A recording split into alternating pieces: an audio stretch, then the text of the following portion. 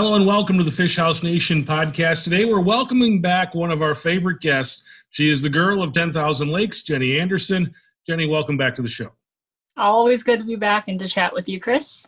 Yeah, got to have you on the show. And can't wait for this winter for the ice to come out because I definitely want to come out and get some video of your fish house. But today we wanted to have you on. You have some exciting news to share. Your children's book has just come out, and for us ice anglers, finding a children's book that centers around ice fishing is pretty hard to find. So a lot of people are chomping at the bit to put this under the tree. Tell me a little bit about your book. Yeah, I mean, that's exactly why I put it out. There really wasn't anything out there to serve that niche. I wrote this just as the pandemic was starting here in Minnesota, so that was like March. And I was kind of restless and like wanting to be creative and stuck at home, and also ice fishing had ended. So it was like, how can I release this energy and still talk about ice fishing?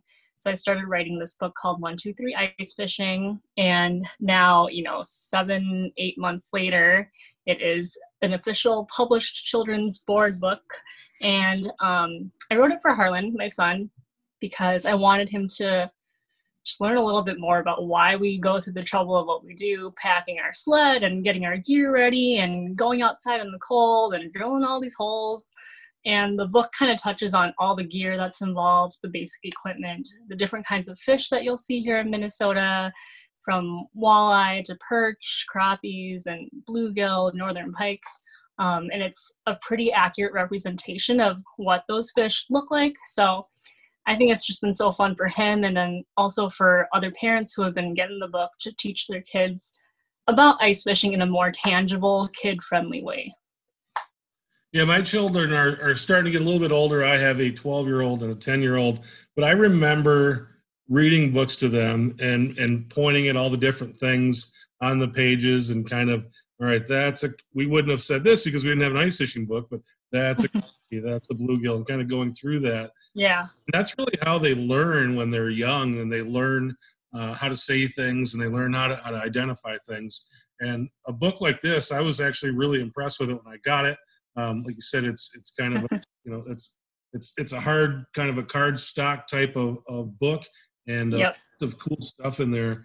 Like there's our ID on the fish. Pretty much something that the kids can enjoy and the parents can enjoy talking about. You tell me a little bit. You kind of got into a little bit there about the inspiration, but I mean, how does someone decide now's the time I'm gonna write a book? Well, it's always been kind of this goal of mine to publish a book, whether it was like a coffee table style book with all of our travels and photography that I've done, including our our fish house little camper featured in the images. But somehow this just came upon my mind, and one thing led to another. I basically wrote down in my iPhone the words, made it rhyme, made it cute, edited it, and then just thought about is this something I can tackle? And I did all this research. I have a friend who lives in Eau Claire that's in the publishing world, so she gave me some tips on whether I should self-publish or go to Amazon and have them bulk sell it. In the end, I have somewhat of an audience that could support something like this, and use word of mouth to spread it.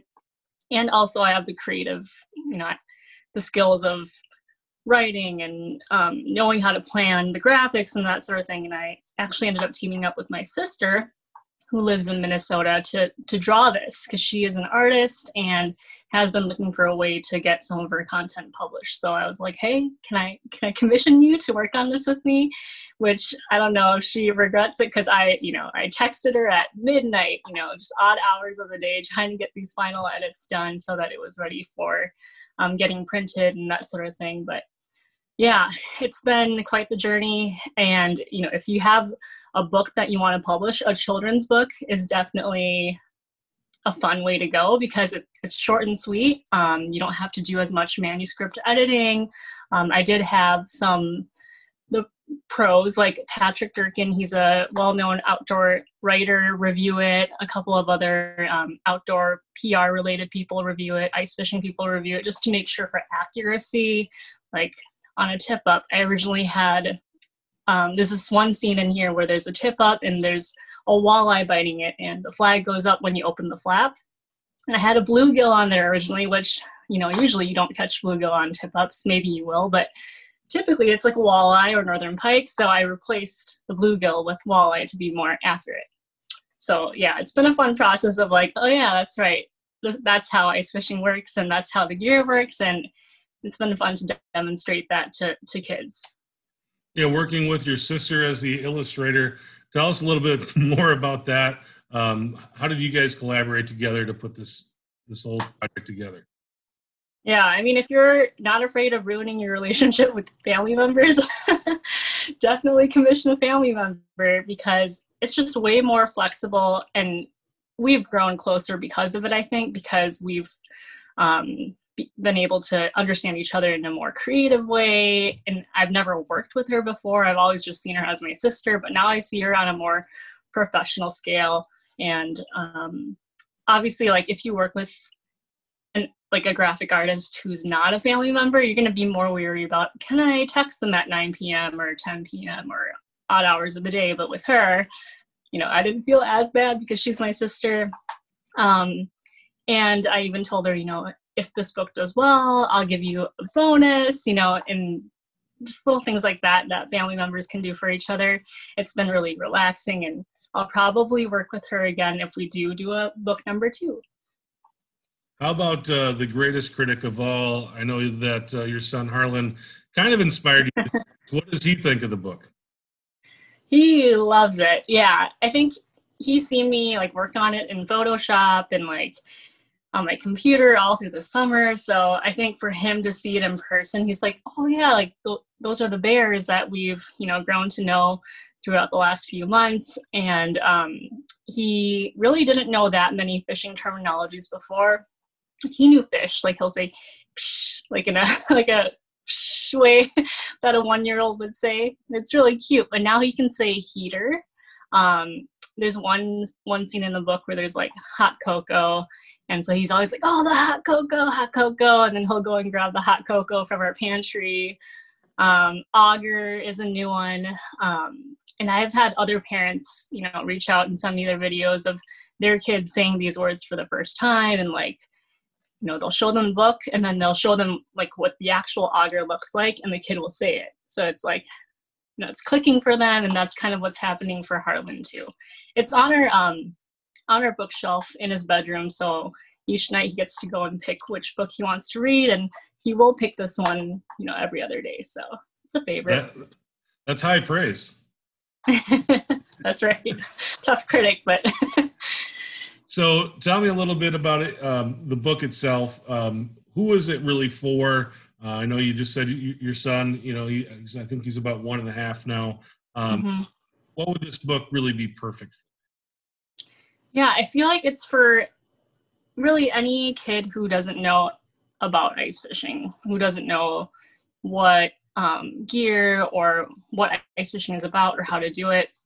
So even if your kid already knows how to count from 1 to 10, it goes more deep into the names of the fish and the type of equipment you would take and how that fish can turn into a fish fry at the end and that sort of thing. So anyone you want to introduce to ice fishing, and even parents have said, like, I'm not an ice angler, but I love the Midwest, and I love how ice fishing is a tradition in Minnesota.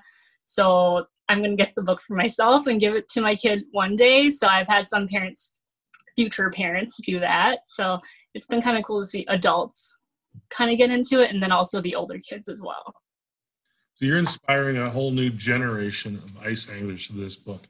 How does that make you feel? That's my goal. I mean, that is like the ultimate high praise I could get, I think, is if there's anyone who can remotely be interested or curious about the ice fishing world and they weren't before, like, that's a win for me. And I mean, I hope that continues to happen, and it hopefully will create future anglers someday, and these kids who now, know a little bit more about tip ups and lures and that sort of thing, they'll want to go ice fishing with their parents and push them to maybe step outside their comfort zone and say, hey mom, let's try this for the first time, because this book has inspired them to do that. That's awesome. If someone wants to order one, how do they find it? I just took, I made it easy as possible. 123icefishing.com. 123icefishing.com is the website. They can pick it up for Christmas. And I ordered some last week and I got them like in 2 days. So your turnaround time was really good. So if people are looking to buy something for Christmas for their children or grandchildren, I think this is a great way to do it. And again, you can go to 123icefishing.com. Jenny, was there something else about your book that I didn't ask you about that you wanted to talk about? I think one thing that a lot of the women anglers have pointed out is that this book is about mom taking her son ice fishing or her child ice fishing. And, you know, a lot of outdoor books that are out there are more about the dad or the grandpa passing on the tradition. So I put a spin on it and thought, this is more about me and my son personally. So I said, mom is taking her kid ice fishing. So I think that's been fun for a lot of the women anglers out there to see something different like that. That's very cool. Jenny, everybody's getting anxious. I mean, it's December, and while the northern reaches of the ice belt are starting to get ice, most of us have yet to get on the ice. What are you excited about when it comes to ice fishing this year?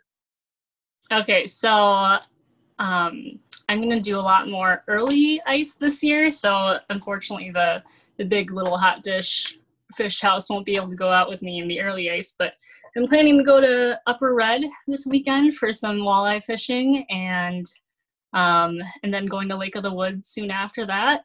And I haven't done that in a while. You know, last year I had my son, so I was just kind of bare bones as far as how often I could go ice fishing. And then this year I'm pregnant again, so come February, my ice fishing season will be over. Early February, it'll be like February 6th. So I'm trying to get it in as much as possible in the beginning, take advantage of the cold that's been happening up north. I heard there's 6 inches on Upper Red on some parts. So far, it sounds like it's going well, and I hope everyone has a really successful ice fishing season. Yeah, they were up there on Upper Red this last weekend, and there was some really fantastic reports. So hopefully you get up there and enjoy yourself and have a good time. And congratulations on the announcement. I know that was something you announced on your blog, I think last week, but Yep. Pretty cool. Another addition to the family.